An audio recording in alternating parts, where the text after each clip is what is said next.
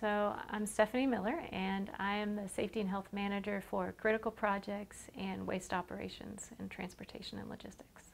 I've been with UCOR for about 5 years, and I've been on Amentum affiliated projects and the legacy companies from those for 11 years. So I went to Murray State University for my bachelor's degree, didn't know what I wanted to do still, and ended up going to graduate school for safety and health with an emphasis in industrial hygiene. And URS came and recruited out of Murray State University, so that's how I got connected with URS, and then of course eventually we became Amentum. So I started out, my first job out of college was at the Hanford site working on the historic B reactor. And then I left DOE for a while and did heavy construction in private industry with our power division. So I've worked at a TVA site, worked on a natural gas construction project up in Wisconsin.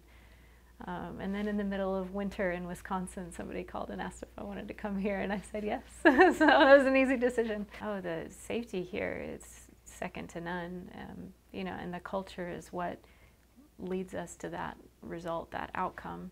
You know, we've spent so much time cultivating a culture of caring, and you know, a lot of credit to the folks who live here and who are from here too. I think a lot of that is already ingrained in the local culture that they bring into the workplace that's so rich and just complements the type of outlook that we value here at UCOR.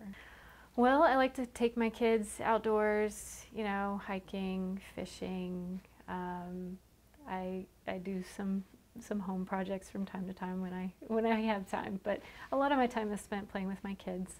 So I have 2 very young kids. They're age 4 and 7, and so they keep me very busy.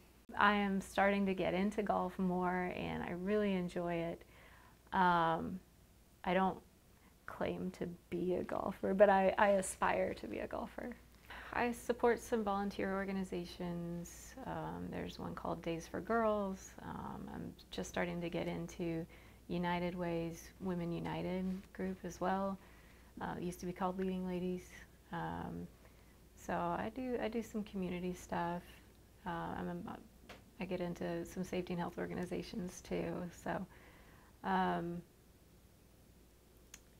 honestly, ever since having kids, I'm finally at a stage now where I am taking time to sort of rediscover what I enjoy, and so that list is growing all the time.